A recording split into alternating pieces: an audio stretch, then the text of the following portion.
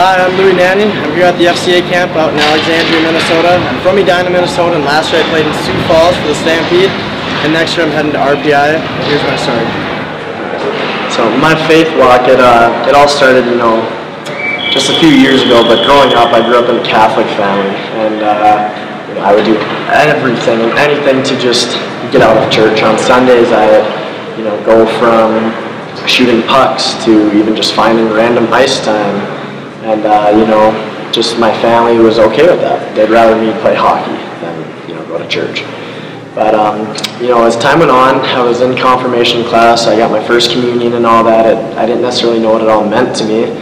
But I was invited to Christ Presbyterian Church, which was where all my hockey players and hockey player friends went.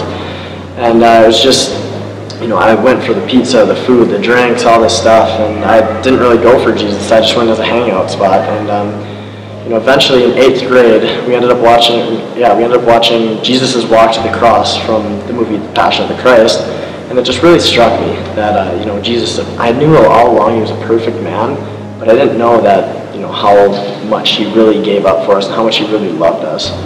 And I guess it just really struck me, and I was the hockey player crying in the back of the room, and I decided to, accept Jesus as my Lord and Savior. But as time went on, it was about a year later, I ended up playing Edina varsity hockey my freshman year, and, we won state championship that year, and it was good and all. But then finally I got to the high school in 10th grade when we start late, and I was, honored and privileged to sit at the same hockey table, or the same lunch table as all the hockey players. And I thought I was just, the coolest cat on campus, or whatever you want to say, just because that's, the place to be. But after about 2 months, I saw a few special needs kids sitting alone, so I just got up, left everything at the lunch table, and I went and sat with them, and I just heard the hockey guys snickering at me, all this stuff, and, it kind of hurt, but deep down I knew I was doing the right thing, and I ended up doing that for about a month and a half. And then finally, after it really hit home with some of the guys, I saw one guy stand up, and I saw one other guy start crying. And it was just the coolest thing, because they all ended up dispersing to their own tables, and they would sit with guys sitting alone, guys who they think needed help or whatever. But that was kind of the marking moment of my humility, because I really thought I was all that growing up, but seeing special ed kids and seeing how little they need to just be completely happy is just the most humbling experience I've ever had. So I ended up giving up baseball, quitting baseball actually, to coach a physically impaired softball, or indoor softball, indoor soccer, and indoor floor hockey team. And that was just the best decision of my life.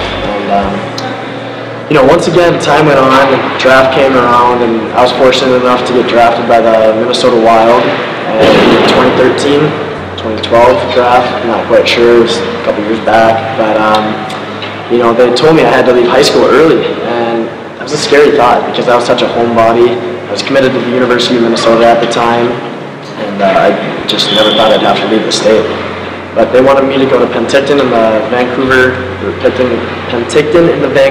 area in the British Columbia Hockey League, and it was the scariest moment of my life. I packed my life into a suitcase, left the country, and ended up staying with a random family, which they ended up to be amazing. And I found a church right away, and I found a youth group on Wednesdays, and I was attending it regularly all the time. I was just blessed by the community out there. But once again, as time went on, I started to realize that I wasn't really who I wanted to be. So I ended up Skyping my family, and I was just in tears the entire time, because I almost quit hockey. I just wanted to hang up the skates, move to Africa, become a missionary.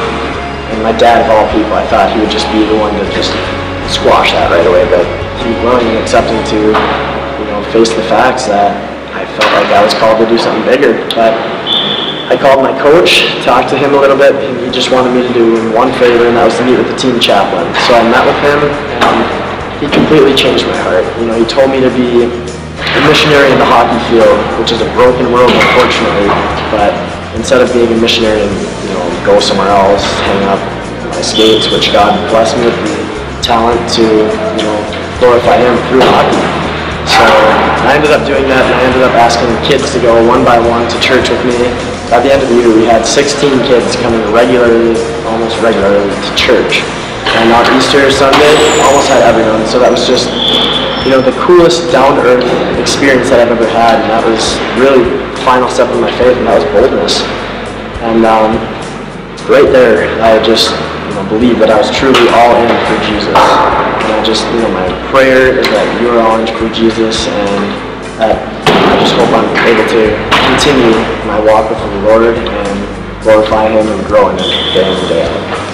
I'm Louie Nanne, and I'm all in for Jesus Christ.